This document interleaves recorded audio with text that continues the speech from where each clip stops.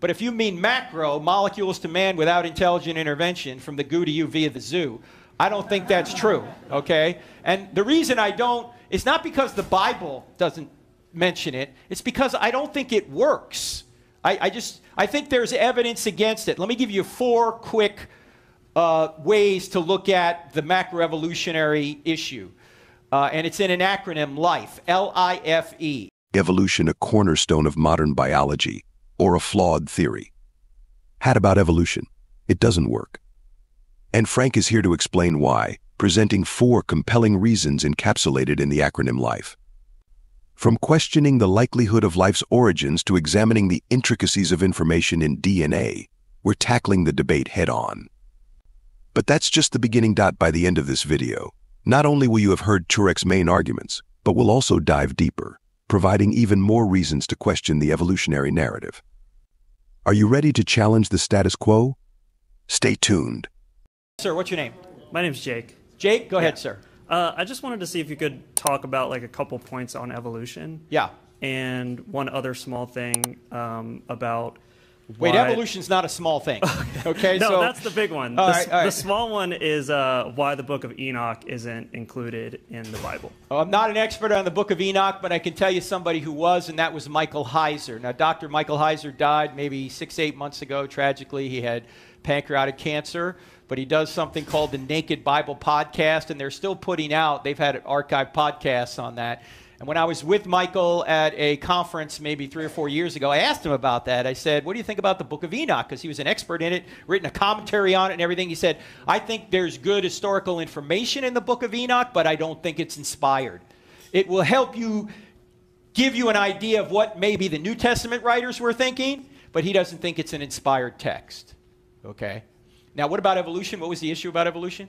Just if you could, it's not included in your presentation, so I just wanted to see if you had, like, what's your best evidence against evolution? Okay, well, it depends on what kind of evolution you mean. If you mean micro, I believe in micro. Yeah.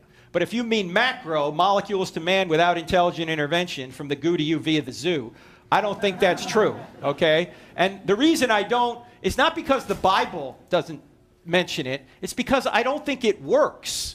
I think there's evidence against it. Let me give you 4 quick ways to look at the macroevolutionary issue.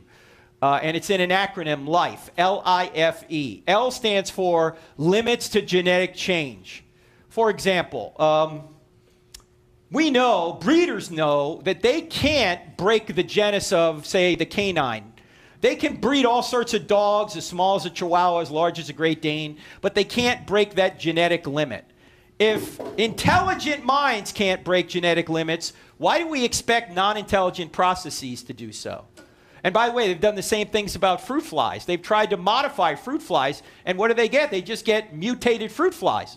And they're using all of their intelligence to do it. They can't break genetic limits. That's the L. The I stands for irreducible complexity, which Michael Behe made famous back in a book from 1996 called Darwin's Black Box. In Darwin's day, he didn't know what was in the cell. Now we know the cell is just a blizzard of complexity that is so interconnected and complex that you can't modify one part without shutting down the whole cell.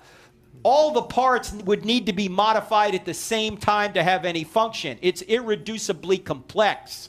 And so it doesn't appear that gradualism works. And as Richard Dawkins famously said, if we don't have gradualism, we're back to a miracle. That's irreducible complexity. The F stands for the fossil record. The fossil record does not comport with gradualism.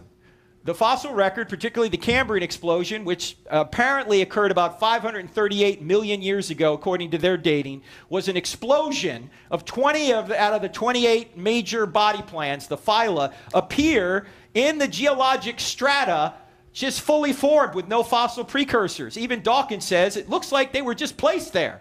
In other words, it comports better with a creation or intelligent design than it does a gradual process. If everything is ancestrally related and it went through all these transitionary forms, we should find millions of transitionary fossils, but we don't find them. And then the E stands for epigenetic information. Epigenetic information is the idea that you can't mutate DNA and get a new body plan. You have to have the structure change as well, and DNA doesn't change the structure. That's the epigenetic information. This is a more recent discovery, and probably the best resource on this right now would be Stephen Meyer's book, either Darwin's Doubt or A Return of the God Hypothesis. Either of those two books will help you and expound all those areas, by the way. So limited genetic change, irreducible complexity, fossil record, and epigenetic information. And there are other reasons. I just don't think macroevolution works. And even if it does work, the very laws that drive it require a mind to drive it. So you're not getting rid of God, even if macroevolution is true. Okay? Yeah, awesome. Thank you. Thank you. In examining the question of evidence against evolution, it is important to consider various perspectives within science. Critics of evolution often present arguments centered around concepts such as irreducible complexity, gaps in the fossil record, convergence in evolution, genetic information, the anthropic principle, evolutionary psychology, molecular machines, the origin of life, directed panspermia, and ethics. While these arguments do not encompass the full scope of the debate, they highlight important areas of discussion. One argument against evolution is the concept of irreducible complexity.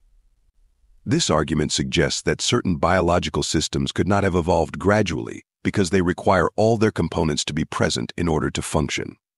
Critics contend that this implies the existence of a designer or creator. Another point raised is the existence of gaps in the fossil record. Critics argue that these gaps challenge the idea of gradual evolution, as they do not provide a complete and continuous lineage for all species. Related to this is the concept of convergence in evolution. Convergence refers to the phenomenon where unrelated species independently evolve similar traits or structures. Some argue that this suggests the existence of a common designer rather than common ancestry.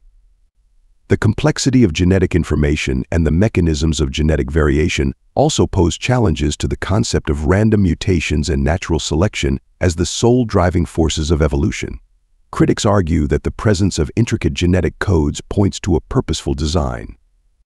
The anthropic principle is another point of consideration. It suggests that the universe and its physical laws are precisely fine-tuned to support the existence of life. Some interpret this as evidence for a deliberate, intelligent creator.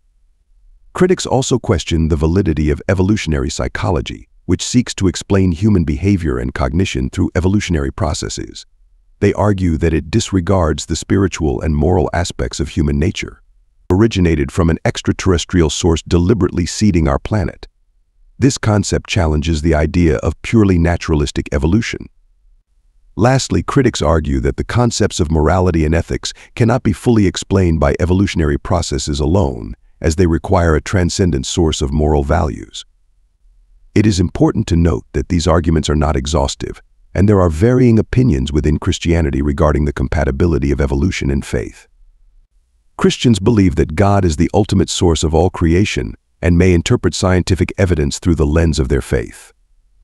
In conclusion, the evidence against evolution, as presented by critics, revolves around concepts such as irreducible complexity, gaps in the fossil record, convergence in evolution, genetic information, the anthropic principle, evolutionary psychology, molecular machines, the origin of life, directed panspermia, and ethics.